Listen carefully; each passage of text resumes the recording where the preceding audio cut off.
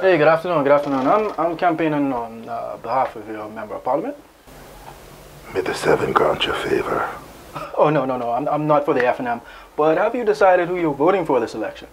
Elections are dark and full of terrors. I'm sorry, what?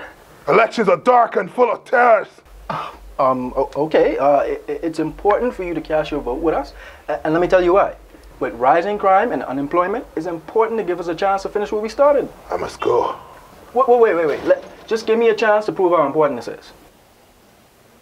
Do you have any children? Aye, a daughter. What's her name? A girl has no name. Well, that is both unfortunate and suspicious, but yes. The government has put in place national health insurance, so if you were to happen, to get sick, you know what would happen?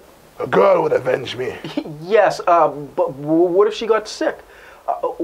Let's say, what if she happens to get struck blind after drinking some water? Ridiculous. We do not live in Marathon. Now by God, summer's coming. And yet you're wearing this giant fur coat. Your position was butchered at the referendum, yet you refused the call.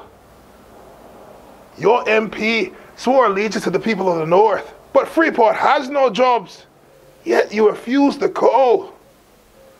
And you, Lord Curling, your son was skinned alive by Ramsay Bolton, yet you refused the call. That's why we have Urban Renewal 3.0. House Hannah remembers. And the people of Garden Hills remember. And Garden Hills knows no king but the king of the North, whose name is Jon Snow. And I don't care if he's a bastard. He's my king from this day until the day he dies.